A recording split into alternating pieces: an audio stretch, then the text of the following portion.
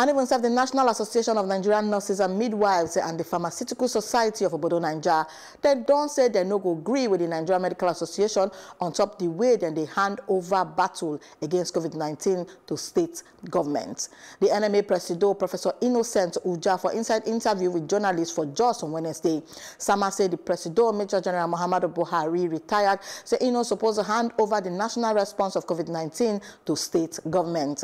But the NAN-NM and the PSN, for separate interviews with Punch, they expressed support for the takeover of the national COVID-19 response from state. And even served the secretary to the government of the Federation plus chairman of the Presidential Task Force for COVID-19, Boss Mustafa, on Sunday.